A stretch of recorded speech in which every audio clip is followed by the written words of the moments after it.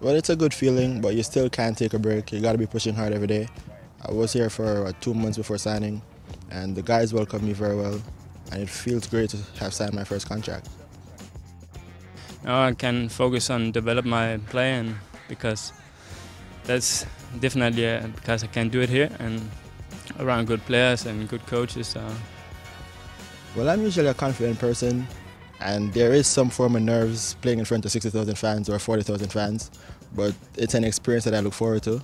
And being here, it was kind of nerve-wracking at first, coming into a professional environment, but the guys welcome me well, the coaching staff is very good here, and I just feel extremely well. I feel at home. I'm tired of the hotel, so I'm looking forward to get out there.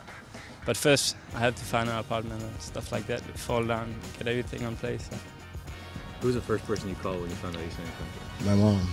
What did she say? She took a big sigh of relief. She was happy. She's probably happier than me right now. So she called me every day while I was here, and my dad is very happy too because they're both really involved in my life. So for them, it was a big sense of accomplishment and a big sense of happiness and relief and joy. Like you said, get my debut and playing for the first team at Central Link will be awesome in front of the crowd, and we have amazing fans, so I'm looking forward to that.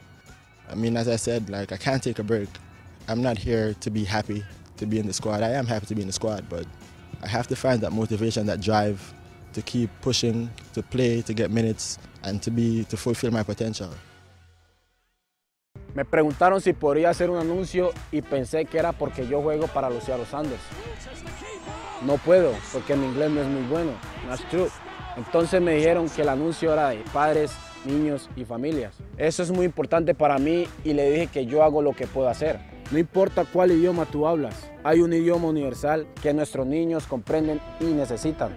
Y es el amor y el cariño de los padres. Be a good parent and stay involved in your child's life.